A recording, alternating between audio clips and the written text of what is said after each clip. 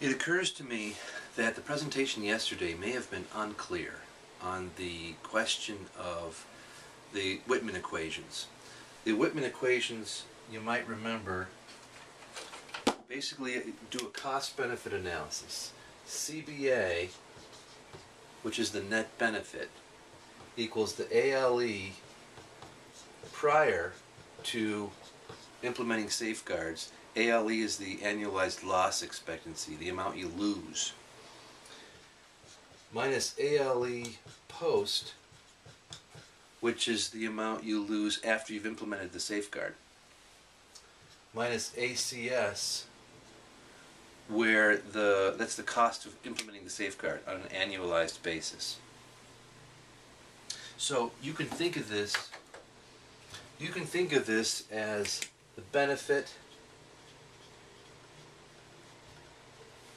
equals before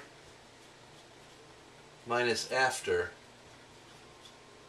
minus the cost of implementing the system, if you want to think of it in simpler language. Now, we set ALE post and ALE so ACS to 0 because we wanted to figure out the maximum possible cost benefit, maximum possible net benefit from the system. So basically the maximum CBA equals the ALE prior to implementing the system. In other words, you can't save any more than you're losing now. So that's that. Now that's not confusing. That's relatively straightforward. But let's take a look at the components of ALE. ALE equals the asset value times the exposure factor times ARO, which is the annualized rate of occurrence. You can think of this as the loss equals the value times the exposure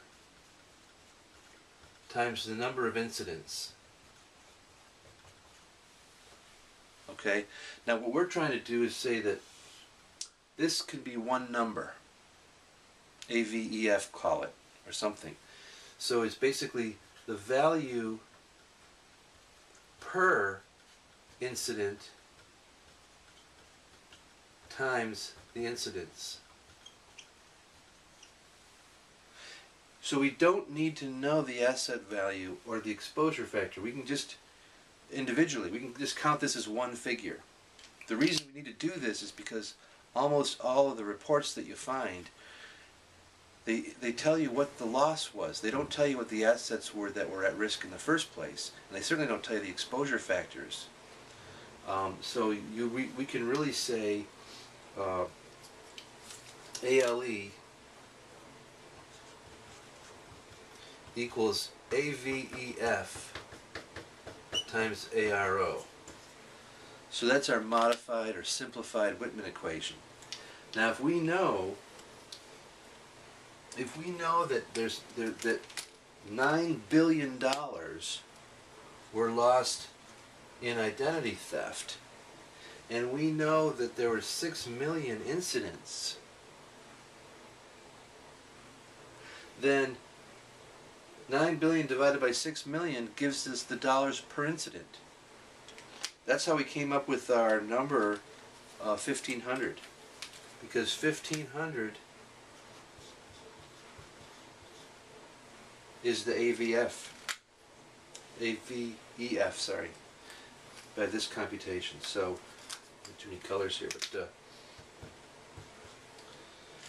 I'm thinking about using the term AVEF to explain the rest of this paper. I'm wondering if it clarifies it better, because people who are familiar with the Whitman equations, they want to use this exposure factor, and they want to really, and it's an important part of the equation. But for our analysis, we can't know it. There's no way to find that information. It's hard enough finding the information on the ALE and the ARO in units that are consistent. So I'm basically wondering if we should use that concept of AVEF in our paper to explain the the relative quantification of the different security threats. Whatever opinion you may have, I would really appreciate your input on that.